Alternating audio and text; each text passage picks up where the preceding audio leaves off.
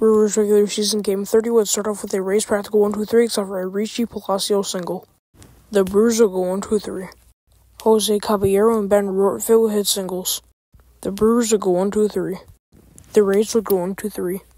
2 singles plus 2 runs would make it 2-0. Willy Adames will get the third out. Austin Shenton will get walked and Jose Caballero will hit a single. The Brewers would have a practical 1-2-3 except for a Rhys Hoskins double. The Rays would have a practical 1-2-3 except for a Richie Palacios walk. The Brewers will go 1-2-3.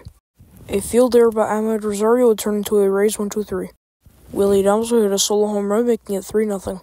Tyler Black would double, then Garrett Clevenger would come in. Brian Hudson would come in and throw 1-2-3.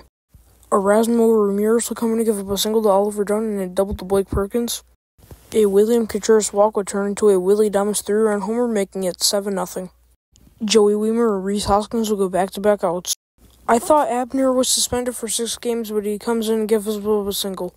Austin Shenton will get walked. Oliver Dunn will get walked, and Blake Perkins will hit a single.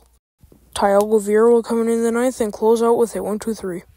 The Brewers win 7-1. The record is now 19-11, and the Brewers' respective Brewers player of the game goes to Willy Adames for his 2 home runs.